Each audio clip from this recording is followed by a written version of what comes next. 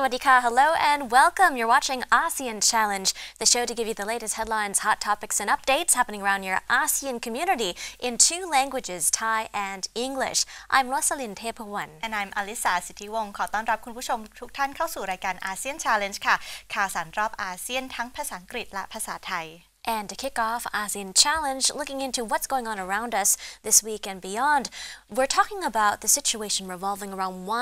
potentially one of ASEAN's most important batteries. And by batteries, we're not talking about the AAA batteries or the AA. We're talking about a dam here. And one of the potential biggest batteries of ASEAN had undergone recently a huge collapse, a dam collapse that happened in Laos. And today, officials are trying to pick up the pieces still, but at the same time move forward to push ahead for Laos to become one of the biggest batteries or powerhouses in ASEAN. That's right. So as we say that they are moving forward, but at the same time, they do have to pause a little bit to look at the future projects that they want to get into, because they need to make sure that something like the past doesn't happen again, so that history doesn't repeat itself. So therefore, they're looking at the different projects that are ongoing or currently in the pipelines at the moment now, and they're seeing if there are things that need to be adjusted in order to increase the safety of the projects itself. Now, as you mentioned, of course, that Laos is planning to become the battery of Southeast Asia.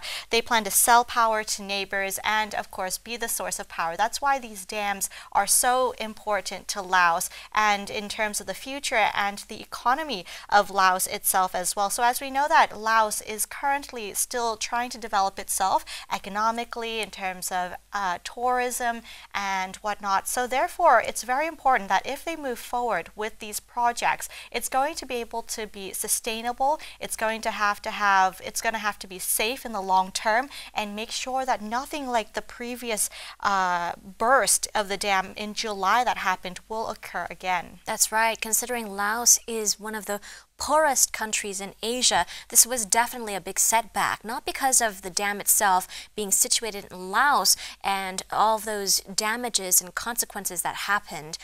from that dam burst, but altogether a lot of countries have invested in developing the dams of Laos, not only Thailand but China as well as many other countries stepping in to help handle the situation. So not only would the dam burst have an effect on Laos and its credibility to manage these dams in the future, but also the credibility and feasibility of these dams also developing and being invested in by other countries as well. But according to this seminar that's taking place among various members, leaders from different ASEAN countries, they're discussing lots of developments as well and what could be done to invest in each country, to really pick it up and encourage economic development in both. But altogether, because of that setback, the Laos government had suspended approvals for new dams because Laos took a step back, as you mentioned earlier, trying to review all of their current dam managements at the same time to see what kind of caused this problem and what could be prevented, what preemptive measures could happen in the future. And taking this step back before their leap forward is part of their hydropower project in the future as well. That's right. So as we're seeing at the moment now, this is the World Economic Forum that occurred recently in Hanoi in Vietnam, of course, and it was the World Economic Forum on ASEAN specifically. So therefore, various leaders from different ASEAN countries met together, discussed various issues on the situation. We can see here Laos Prime Minister Thongloun Sisoulith, in which has discussed about the further studies and options of renewable and clean energy generation, such as other things, not just the dams that are in the pipelines and other projects, but solar panels, wind turbines as well. And so we can see that it's a situation that every ASEAN country is getting together to help each other to make sure that,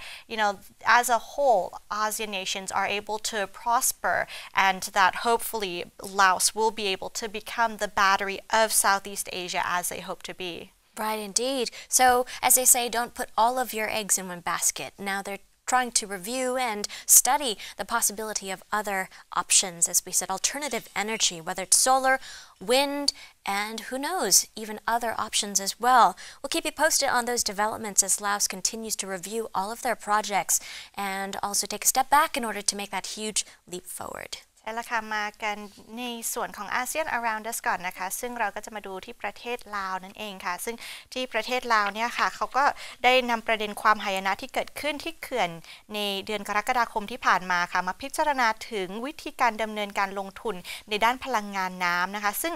ถือว่าเป็นแหล่งรายได้สำคัญสำหรับประเทศที่ถือว่ายากจนที่สุดในเอเชียนะคะทั้งนี้นะคะทางนายกรัฐมนตรีของลาวก็ได้กล่าวว่ารัฐบาลลาวเนี่ยระงับการอนุมัติการก่อสร้างเขื่อนใหม่และจะทบทวนการก่อสร้างเขื่อนทั้งหมดที่มีอยู่ในระหว่างการก่อสร้างหลังจากการล่มสลายของโครงการพลังงานน้ำในจังหวัดอังเคเปนะคะที่ทำให้หลายคนเนี่ยได้เสียชีวิตไปนะคะอันนี้ก็เป็นการประชุม World Economic Forum ที่เกิดขึ้นในกรุงฮานอยนะคะก็ยังมีการระบุว่าประเทศลาวเนี่ยยังคงศึกษาแนวทางการผลิตพลังงานทดแทนเช่นแผงโซลาร์เซลล์แล้วก็กังหันลมอีกต่างหากนะคะแต่ว่าเขาไม่เห็นด้วยกับแท็กแบตเตอรี่จากการอ้างอิงว่าศักยภาพของการผลิตไฟฟ้าพลังน้ำของลาวอาจจะกลายเป็นแบตเตอรี่ของเอเชียตะวันออกเฉียงใต้โดยการขายพลังงานให้กับประเทศเพื่อนบ้านนะคะทั้งนี้นะคะนโยบายของประเทศก็ที่บอกว่าจะทำให้ลาวเป็นแบตเตอรี่ของเอเชียตะวันออกเฉียงใต้เนี่ยเราก็จะต้องดูกันต่อไปว่าจะเป็นอย่างไรกันบ้างนะคะเพราะว่าอย่างที่เราทราบกันดีว่าเมื่อเดือนกรกฎาคมที่ผ่านมาก็มีการแตกของเขื่อนในประเทศลาวนะคะก็ทำให้เกิดความเสียหายเยอะมากพอสมควรค่ะใช่ค่ะก็มีประเด็นสำคัญที่เกิดขึ้นจากการเสียหายครั้งนี้นะคะซึ่งก็มีคำถาม2ประเด็นที่ควรถามกันนะคะว่าปัญหาที่เกิดขึ้นมันเกิดขึ้นจากเขื่อนที่ก่อสร้างแล้วก็บริหารที่ไม่หนาแน่นหรือเปล่าหรือว่าเป็นเพราะว่าเหตุการณ์ที่เกิดขึ้นจากมรสุมนะคะที่เกิดขึ้นทั่วประเทศเอเชียที่รุนแรงมากขึ้นทุกปีแต่ว่าไม่มีการป้องกันไม่ให้เหตุการณ์แบบนี้เกิดขึ้นก็เลยต้องมีการสืบสวนแล้วก็มีการวิเคราะห์กันมากขึ้นนะคะไม่ว่าประเทศลาวหรือว่าประเทศอาเซียนประเทศอื่นๆต้องช่วยกันร่วมหัวร่วมคิดเพราะว่าทั้งประเทศอาเซียนทั้งหมดก็จะเจอเหตุการณ์แบบนี้คล้ายๆกันเพราะว่าไม่ว่าจะเป็นเรื่องมรสุมหรือว่าเรื่องบริหารจัดการโดยเฉพาะประเทศที่อยู่บริเวณแม่น้ำแม่โขงใช่ไหมคะก็จะเกิดเหตุการณ์แบบนี้ด้วยเช่นกันในอนาคตได้ค่ะใช่ค่ะเพราะฉะนั้นเนี่ยค่ะความปลอดภัยเนี่ยถือว่าเป็นสิ่งที่สำคัญมากๆนะคะยิ่งโดยเฉพาะช่วงนี้เราจะเจอกับไต้ฝุ่นเราจะเจอกับมรสุมเราจะเจอกับสภาพการเปลี่ยนแปลงทางภูมิอากาศนะคะเราก็จะต้องเหมือนกับเราจะต้องป้องกันเพื่อที่ไม่ให้เกิดความเสียหายจากเหตุการณ์ต่างๆได้นะคะแล้วยิ่งสำคัญคือโครงสร้างต่างๆเนี่ยถือว่าเป็นโครงสร้างที่ใหญ่การลงทุนก็ไม่ใช่น้อยนะคะแล้วก็มันมีผลกระทบต่อประชาชนนับแสนนับล้านคนเลยทีเดียวนะถ้าพูดถึงในส่วนของเอเชียตะวันออกเฉียงใต้ทั้งหมดนะคะเพราะฉะนั้นเนี่ยการที่เขาจะวางแผนหรือเขาจะระงับบางโครงการไปก่อนเนี่ยเพื่อความปลอดภัยเนี่ยก็อาจจะเป็นสิ่งที่ควรที่จะทำอย่างที่คุณโรสลินบอกไปว่ามันมีสโลแกนที่บอกว่า don't put all your eggs in one basket ใช่ไหมคะคือเหมือนกับว่าเราไม่ควรที่จะพยายามเอาไข่ทั้งหมดของเราเนี่ยใส่เข้าไปในตะกร้า1ตะกร้าเพราะว่าเราถือไปเนี่ยแทนที่เราจะได้ทุกอย่างหมดเลยมันอาจจะเกิดความอาจจะไข่อาจจะแตกได้ใช่เพราะฉะนั้นนี่ก็คือสิ่งที่กำลังเกิดขึ้นที่ประเทศลาวนะคะก็เราต้องจับตาดูกันว่าจะเกิดอะไรขึ้นกันต่อไปค่ะแน่นอนค่ะเราต้องจับตาดูผู้นำประเทศด้วยนะคะดูซิว่าจะมีโครงการติดต่อประสานงานแล้วก็บริหารงานกันแบบราบรื่นมากขนาดไหนบ้างนะคะ so some food for thought in the consequences leading up to the huge dam burst and collapse that affected so many countries. With that, though, it's time for a short break. When we come back, more hot topics coming up in ASEAN Challenge. Stay tuned. พักกันสักครู่ค่ะ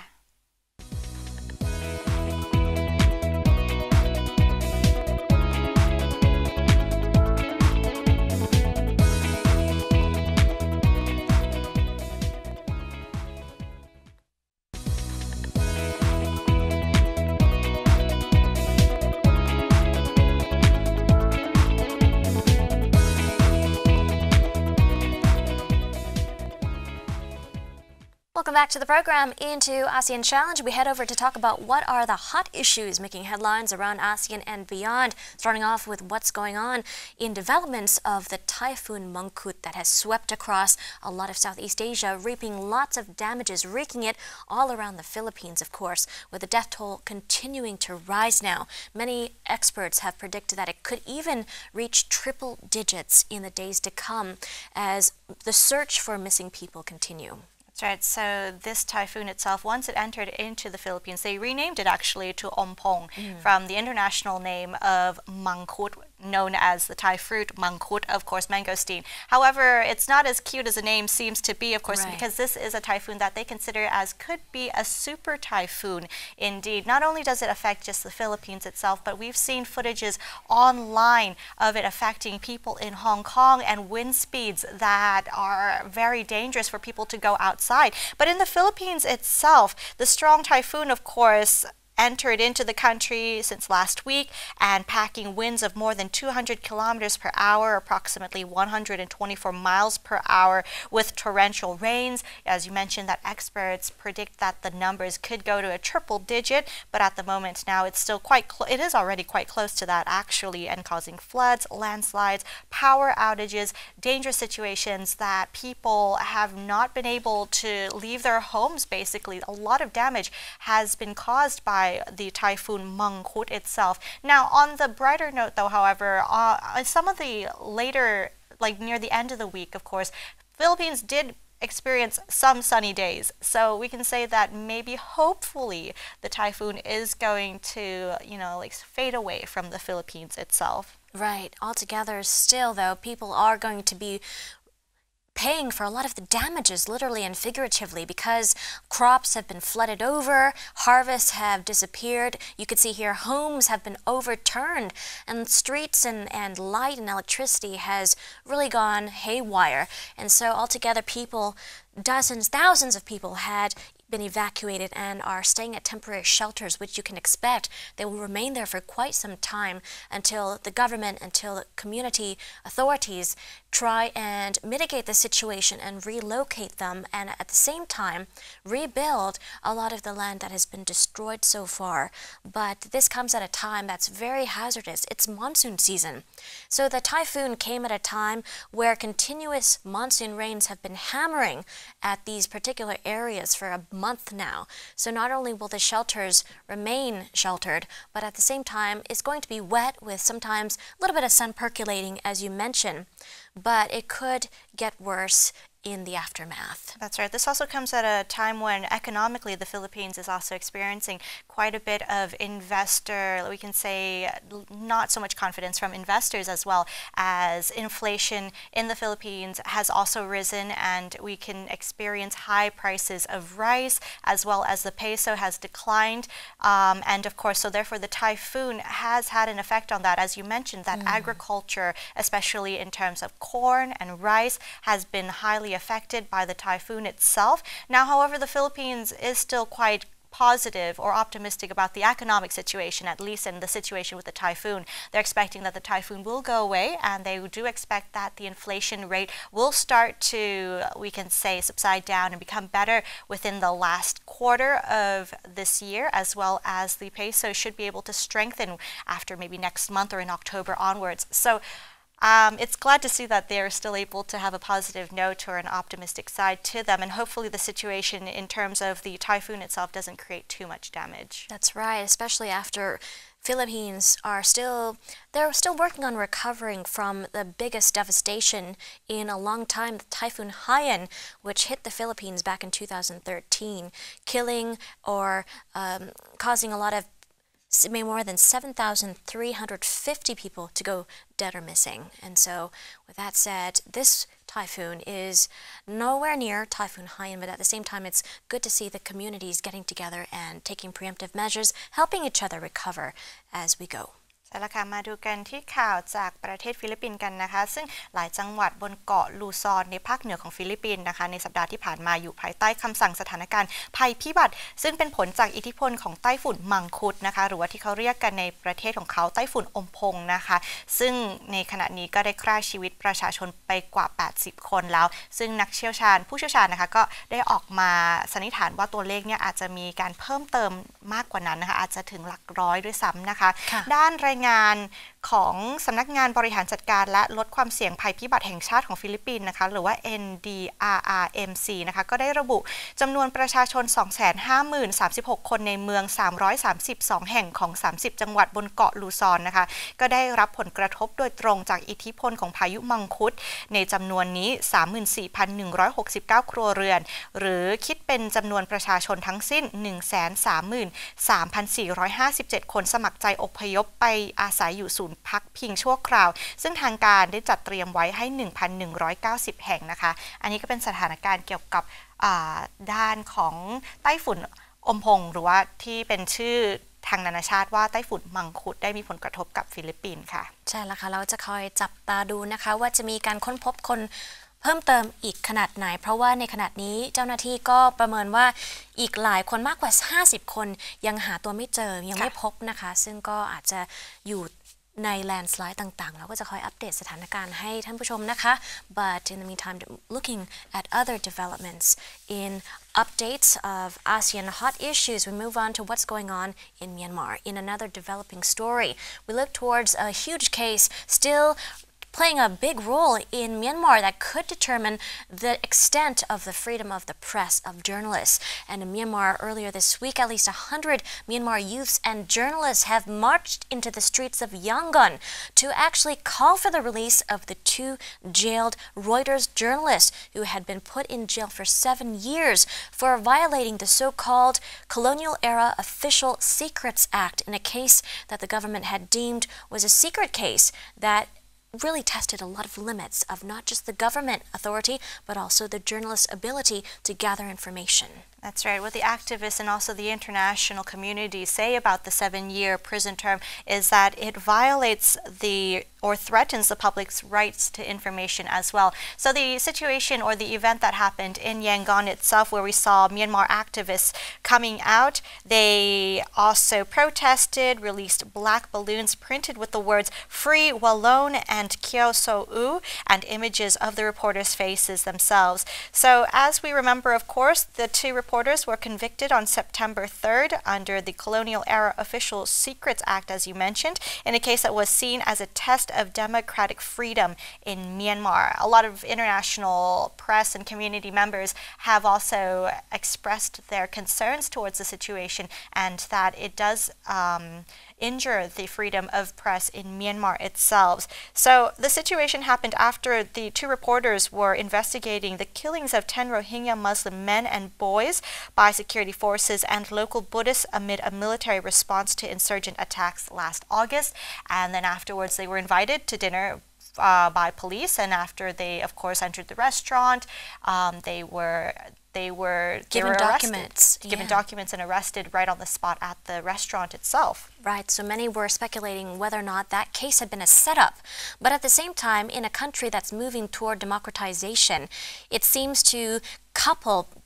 move in tandem with the development of freedom of the press. So a country that could be really democratized and is really considered democracy to many on a universal level actually has to develop its press freedom as well. So this move to arrest the journalists for following this case of the killing of 10 Rohingya men in a village by local Buddhists and military officers, as you mentioned, is definitely considered a step back toward democratization, to which Aung San Suu Kyi herself had came out at the forum, World Economic Forum in Hanoi, Vietnam last week to say that this arrest had nothing to do with the freedom of expression. Now, reporters were sentenced for handling official secrets, she said, and were in quotations not jailed because they were journalists, a comment that many journalists may refute.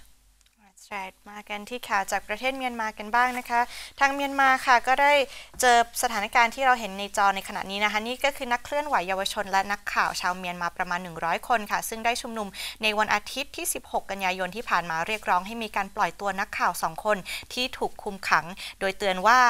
ขออภัยค่ะโดยเตือนว่าข้อหาขังคุก7ปีเป็นการคุกคามสิทธิของประชาชนในการรับข้อมูลนะคะซึ่งการประท้วงในครั้งนี้นะคะถ้า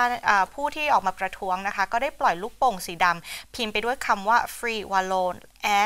and Kyo So-u นะคะและภาพของใบหน้าของผู้สื่อข่าวทั้ง2คนอีกด้วยนะคะผู้สื่อข่าว2คนนี้นะคะเป็นผู้สื่อข่าวของรอยเตอร์อายุ28ปีทั้งคู่นะคะถูกตัดสินลงโทษในวันที่3กันยายนที่ผ่านมาภายใต้ข้อหาเผยแพร่เอกสารลับของทางการซึ่งเป็นการละเมิดเสรีภาพในระบอบประชาธิปไตยของเมียนมาค่ะ ใช่ค่ะผู้สื่อข่าวทั้งสองนะคะก็ได้ทำการสืบสวนการสังหารชายและเด็กชายชาวมุสลิมโรฮิงญาจำนวน10 คนโดยไปเก็บข้อมูลนะคะจากไม่ว่าจะเป็นชาวพุทธหรือว่าทางทหารใครต่อใครที่หมู่บ้านนั้นซึ่งก็ออกมาเป็นข่าวเลยล่ะค่ะหลังจากนั้นก็ได้เกิดเหตุการณ์แบบนี้ขึ้น so we'll keep you posted on those developments as the various communities in journalism and as youths they get together and try to protest. So with that said, we'll move on to some more developments from Myanmar. We head over to what's going on in Indonesia on a lighter note this time. At the World Economic Forum, various leaders of ASEAN got together to talk about how to develop the economies and to sustain each other's economies as they work hand in hand with ASEAN's development. Now, one of the leaders from Indonesia had come out with an interesting analogy that compares the current economic situation in ASEAN, Southeast Asia, to a movie actually that many people may have watched or may have not. If you did not watch it yet, do go watch it because there may be a little spoiler. But Indonesian President Joko Widodo had likened recent trade disputes happening in ASEAN and around Southeast Asia to Marvel's Infinity War during a speech at the opening of the World Economic Forum. And in his analogy in Hanoi, it was quite interesting. What did he say? That's right. He said, and I quote, "What is happening in the world economy today is that we are heading towards infinity war. Not since the Great Depression of the 1930s have trade wars erupted with the intensity that we have today. But rest assured, I and my fellow Avengers stand ready to prevent Thanos from wiping out half the world's population." This is what I quote from what he says, as some in attendance cheered at the reference. So after he made his speech, actually, people who were attending the World Economic Forum started cheering because of this analogy and how he compared it, his use of words, and how he had a more creative aspect or response to the situation, an economic situation around the world. Right. Even with that analogy, everyone can relate to that, and you can feel a lot of the hype and a lot of the sensation brewing as a result of that comparison. But on the other hand, with the situation involving infinity wars is quite dire, yes, half the population being wiped out. So if you actually compare that in economic terms, that's a huge economic apocalypse that's looming around our community, our world. So that's also quite a serious comparison. But perhaps he may have touched on it on a lighter note. Well, at least he did say that I and my fellow Avengers, so that's probably the other Southeast Asian member countries, of course, being the other Avengers, will be able to fight against Thanos and prevent them from wiping out half of the world population. So I believe he probably mentioned it on a lighter note and preventing half of the population from disappearing. So maybe not that bad yet, not to that point. Especially if you just observed just a moment ago the reaction from Singapore Prime Minister Lee Hsien Loong after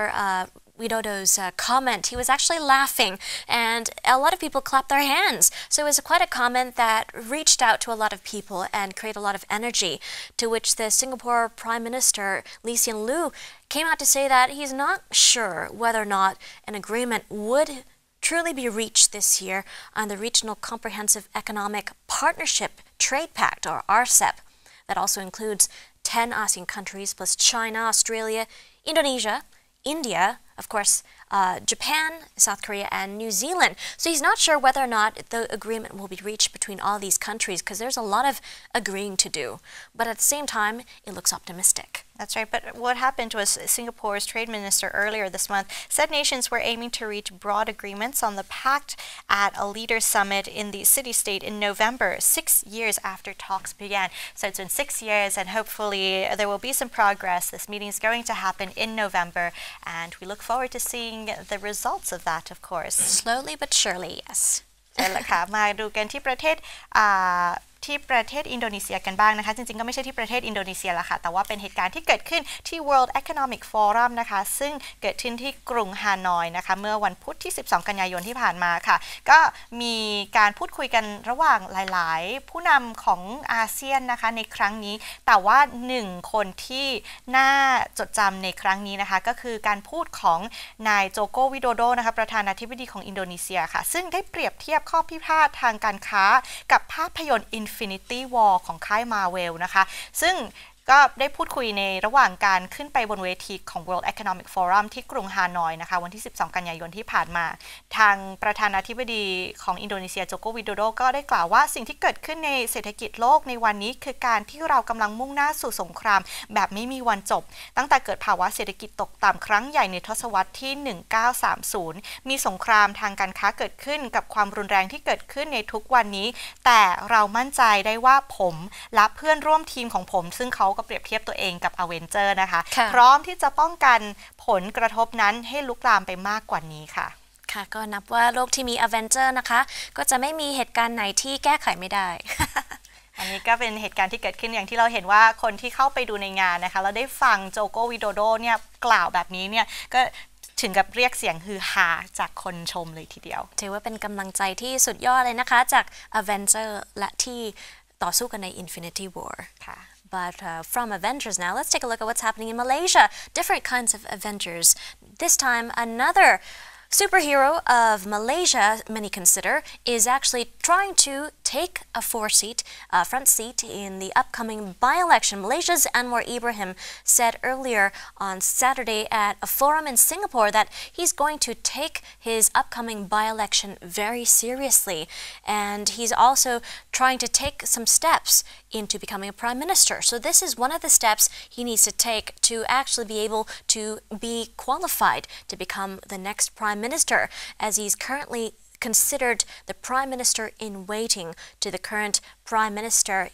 Mahathir Mohamad. That's right. Anwar will contest for a seat in the country's parliament. His party announced on Wednesday, September 12, the same day that Joko Widodo made his announcement as well, after party MP resigned to make way for the senior leaders. This is just months after the coalition won a shocking May general election. Anwar, who just returned to public life after years of incarceration, has been named the ruling coalition's prime minister in waiting, but needs a seat in parliament to legitimize his position should Prime Minister Mahathir Mohamad step down for him in this term as promised. Right, he says he has no reason to doubt that it won't happen, but at the same time, he says that he still needs to work for it to a certain extent by securing that parliamentary seat. But altogether, it seems that Anwar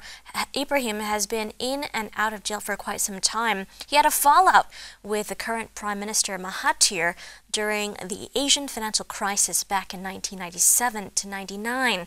At that time, he was jailed, it seems, but he was later freed in 2004. But then he went back to jail for a charge of sodomy in 2015 by his political opponents. So both times, he said that he and his supporters' charges were politically motivated. But now, in his latest release, Mahathir had secured him a royal pardon after the May election and promised to step aside as his friend turned foe, turned ally, will become prime minister. ใช่แล้วค่ะมาดูกันเรื่องการเมืองที่ประเทศมาเลเซียกันบ้างนะคะซึ่งนายอันวาอิบราฮิมนะคะผู้นำฝ่ายค้านคนสำคัญและดรมหาธีรโมฮัมหมัดนะคะนายกรัฐมนตรีมาเลเซียต่างทิ้งความบาดหมางที่มีต่อกันในช่วงอดีตที่ผ่านมา20ปีแล้วช่วยกันนำพันธมิตร4พรรคฝ่ายค้านชนะการเลือกตั้งทั่วไปเมื่อเดือนพฤษภาคมที่ผ่านมาค่ะถือว่าเป็นการถ่ายโอนอำนาจทางการเมืองครั้งแรกที่ฝ่ายค้านชนะเลือกตั้งนับตั้งแต่มาเลเซียได้รับขออภัยค่ะเอกราชจากประเทศอังกฤษเมื่อปี 2500 นะคะซึ่งในอันวาอิบราฮิมวัย70 ปีนะคะถูกตัดสินว่าประพฤติผิดทางเพศเมื่อปี 2558 ซึ่งเขาบอกว่าเป็นคดีที่มีนัยทางการเมืองแต่ต่อมานะคะเขาได้รับการปล่อยตัวให้เป็นอิสระเพราะได้รับพระราชทานอภัยโทษหลังชนะเลือกตั้งโดยพันธมิตร4พรรคฝ่ายค้านตกลงกันว่าจะให้ดรมหาธีรโมฮัมหมัดวัย93 ปีนะคะดำรงตำแหน่งนายกรัฐมนตรีก่อนจากนั้นนะคะถึงจะส่งมอบตำแหน่งให้กับนายกรัฐมนตรีให้กับนายอันวาอิบราฮิมภายในเวลา2 ปีค่ะค่ะเราก็จะคอยจับดูสถานการณ์การเมืองที่ประเทศมาเลเซียกันนะคะดูซิว่าจะมีการเปลี่ยนแปลงยังไงบ้างในพรรคการเมืองที่กำลังมาแรงในขณะนี้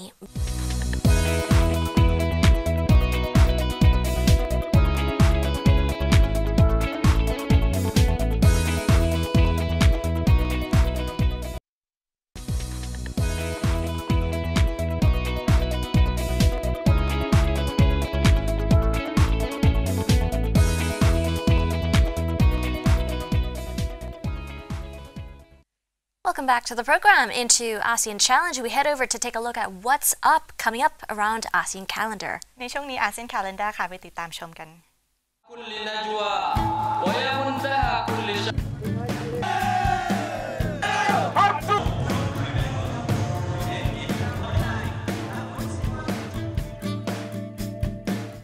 A car-free day encourages motorists to give up their cars for a day. Organized events are held in some cities and countries. September 22nd is World Car-Free Day. According to the Washington Post, the event promotes improvement of mass transit, cycling, and walking, along with the development of communities where jobs are closer to home and where shopping is within walking distance. Studies show that for short trips in cities, one can reach more quickly using a bicycle rather than a car. The events that vary by location give motorists and commuterists an idea of their locality with fewer cars. While projects along these lines had taken place from time to time on an ad hoc basis, starting with the 1973 oil crisis, it was only in October 1994 that a structured car for such projects was issued in a keynote speech by Eric Britton at the International Ciudades Accesibles,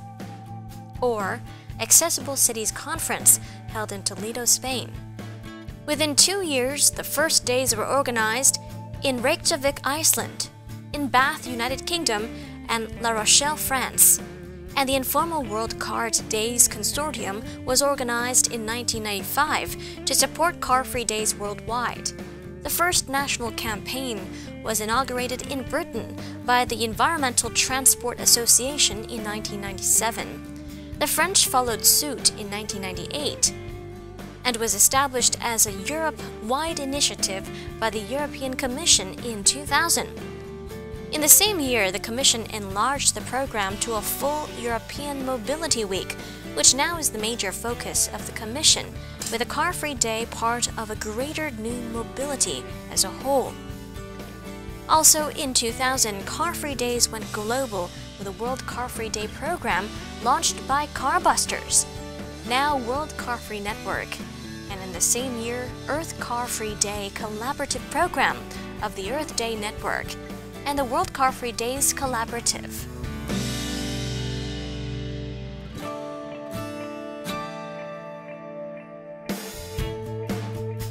Cambodia Constitution Day, September 24th. After a long and troubled history, Cambodia became a constitutional monarchy in 1993. Constitution Day marks the anniversary of the formal adoption of the Constitution of Cambodia on September 24, 1993. Under the Constitution, the king is head of state, but the elected National Assembly has legislative power. The Prime Minister is appointed by the king from representatives of the political party with the largest number of seats in the Assembly. Constitution Day is also the anniversary of the recoronation of King Norodom Sihanouk, who was overthrown by General Lon Nol in 1970. September 24th is a national holiday in Cambodia. All banks, state offices, and most businesses are closed.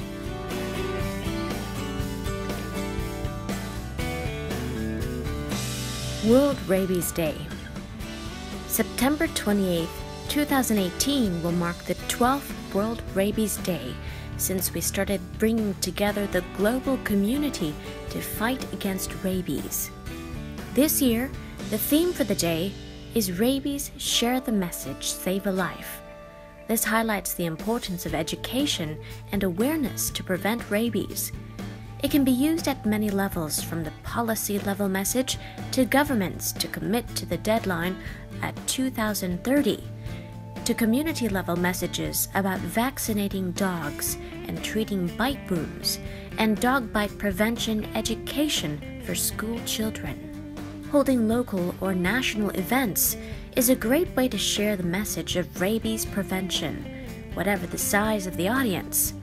Every time someone is educated about rabies, there's the possibility of saving a life. When we've created a global hub to collate the events happening for World Rabies Day around the world,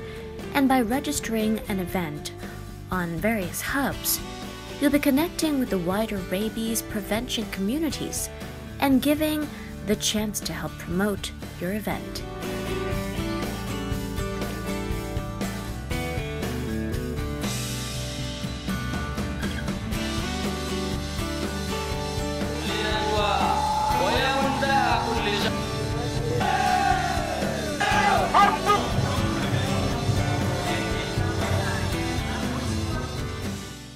คุณเคยมีความฝันหรือเปล่า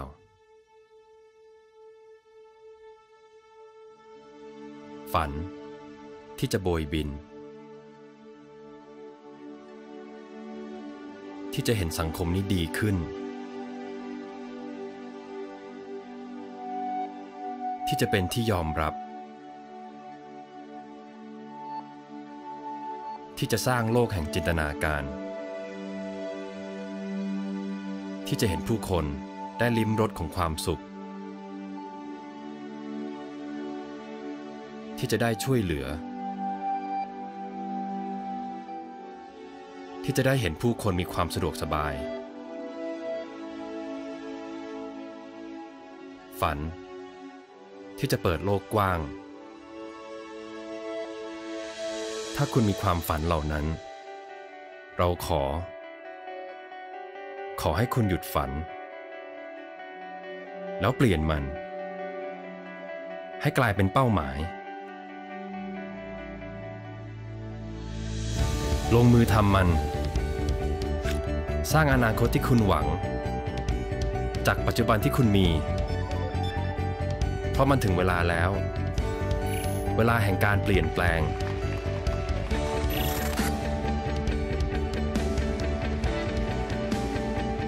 จงเปลี่ยนจินตนาการให้กลายเป็นความจริงกล้าที่จะแสดงพลังกล้าที่จะเผชิญหน้ากับความกลัวกล้าที่จะเปลี่ยนตัวเองจากผู้ตามให้กลายเป็นผู้นำที่จะนำความก้าวหน้ามาสู่สังคม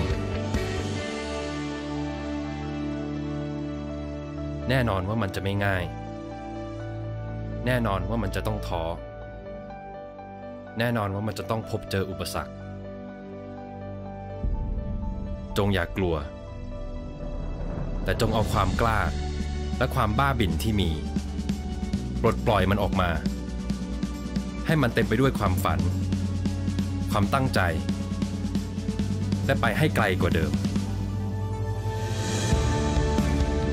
จงเชื่อในตัวคุณเชื่อในเสียงเรียกร้องเชื่อในความตั้งใจของคุณสร้างมันขึ้นมาอย่ายึดติดกับสิ่งเดิมๆอย่ากลัวที่จะแตกต่างออกแบบมันโชว์ความเป็นตัวตนของคุณออกมาเพื่อที่จะกำหนดเทรนด์ให้กับโลกใบนี้ขีดเขียนมันสร้างสิ่งที่โลกนี้ไม่เคยเห็น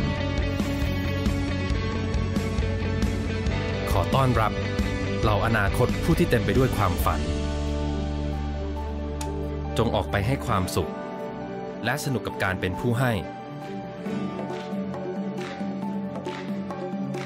สวัสดีทุกความแตกต่างและหลากหลายจงยินดีที่จะเรียนรู้สิ่งใหม่ๆสิ่งที่เต็มไปด้วยความกล้าสิ่งที่เต็มไปด้วยความท้าทายเปล่งมันออกมาเสียงแห่งความสุขเสียงแห่งความตั้งใจ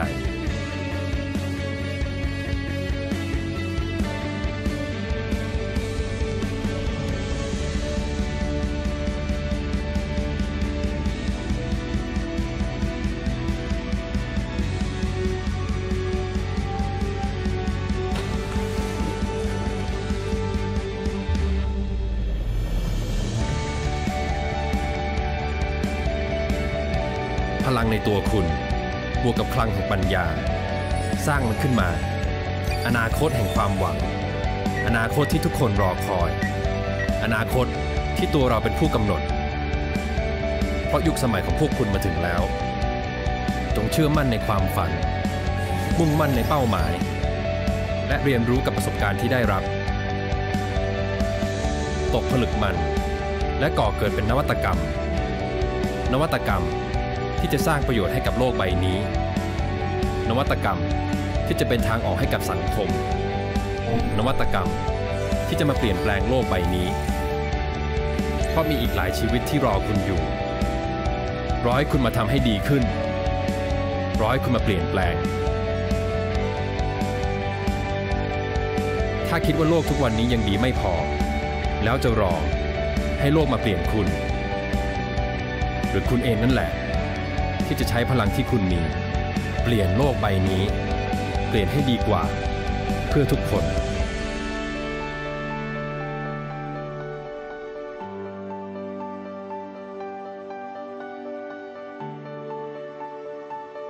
เพราะมันถึงเวลาแล้วที่จะเปลี่ยนความฝันให้กลายเป็นความจริง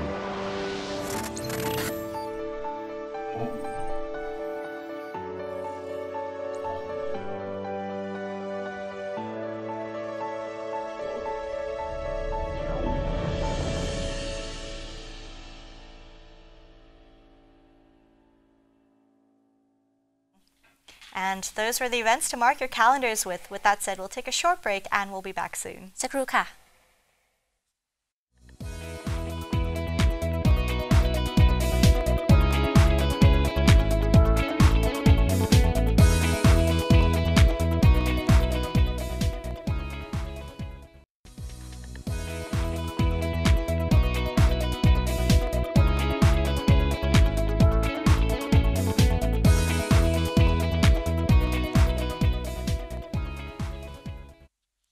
Welcome back to ASEAN Challenge now. Into ASEAN interview this week, we talk about some important developments concerning the case of Myanmar and its situation revolving around journalist freedom and the jailing of the two Reuters journalists. ใช่แล้วค่ะกลับเข้าสู่รายการ ASEAN Challenge นะคะในช่วงนี้ ASEAN Interview ค่ะเราจะไปดูสถานการณ์ที่ประเทศเมียนมากันบ้างนะคะซึ่งตอนนี้นะคะสถานการณ์ของเขาเนี่ยถือว่าเป็นประชาธิปไตยแต่ว่าอยู่ในภาวะที่หยุดชะงักอยู่นะคะเพราะว่าเหตุการณ์ต่างๆที่เกิดขึ้นในประเทศเอาเป็นว่าจะเป็นอย่างไรกันบ้างไปติดตามกันค่ะ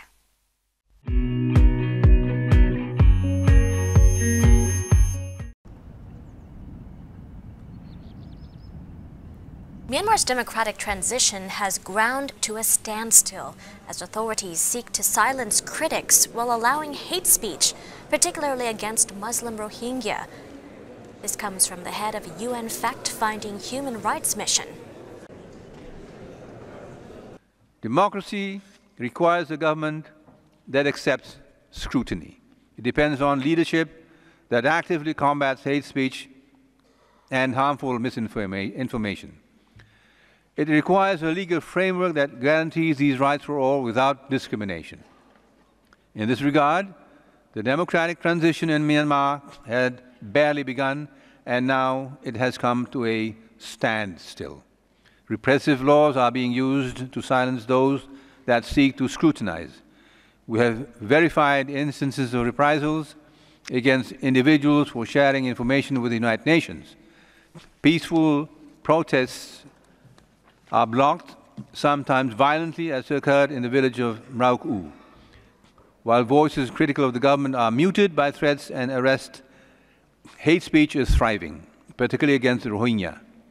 Patience will not help Myanmar's democratization. It will only help those that seek to derail it, as it has for over 70 years. The one-sided report of the FFN has only served to strengthen the government's concerns. Not only is this report detrimental to social cohesion in Rakhine State, it also undermines the government's effort to bring peace, national reconciliation, and development to the entire nation. Myanmar's ambassador, Cha Mo-tun, took to the floor at the Geneva Forum to reject as one-sided the panel's findings contained in a report issued on August 27th and published more fully earlier in the month. That report said Myanmar's military carried out mass killings and gang rapes of Rohingya with genocidal intent and called for Commander-in-Chief Min Aung Hlaing and 5 generals to be prosecuted for the gravest crimes under international law. Myanmar's government dismissed that summary at the time and said the international community was making false allegations. The military did not comment, and Reuters was unable to contact the generals named in the report. The Myanmar people deserve a country where journalists are free to do their job and where all citizens have the same rights. This comes from the European Union's foreign policy chief. Federica Mogherini was speaking in the European Parliament as the Union's lawmakers were about to pass a resolution on the situation in Myanmar. People of Myanmar have asked to turn the page, to go towards a democratic system and country, and they deserve better than this. They deserve a country where journalists are free to do their job and to keep the state institutions accountable for their actions. And they deserve a country where all citizens, all of them, have the same rights, whatever their faith or their background. Mogherini said, "We've also made clear to the Myanmar authorities that our trade preferences with Myanmar are linked to clear conditions on human rights and democracy, and that to preserve our current trade agreements, we need to see decisive action to improve the situation. Finally, we're working closely with the civilian government of Myanmar to address the root causes of conflict in accordance with the Annan report." Now, in the resolution, EU lawmakers call for the dropping of charges and the immediate and unconditional release of Reuters journalists Walon and Ja So-u, who were sentenced to 7 years in prison for breaking the Official Secrets Act. The two reporters who had pleaded not guilty were investigating the killing of 10 villagers from the Muslim Rohingya minority by the Myanmar security forces at the time of their arrest. The military later acknowledged the killings and said it punished several soldiers.